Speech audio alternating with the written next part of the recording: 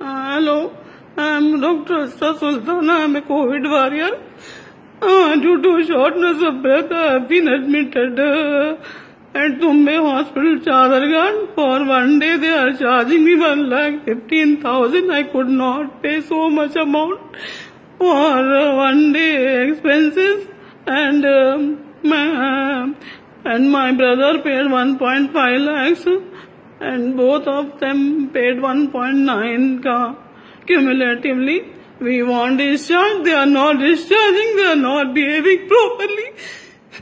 They gave me insulin at 2, and the sister is not denying she didn't give me insulin. Then either they gave me food after insulin. 10 units of insulin was given to me, and the sister is denying she didn't give me insulin. My daughter is also COVID positive. My brother and my sister also COVID positive. And I'm not getting proper medication here. And the sister is telling she didn't give me insulin because the morning nurse she gave and went away without food.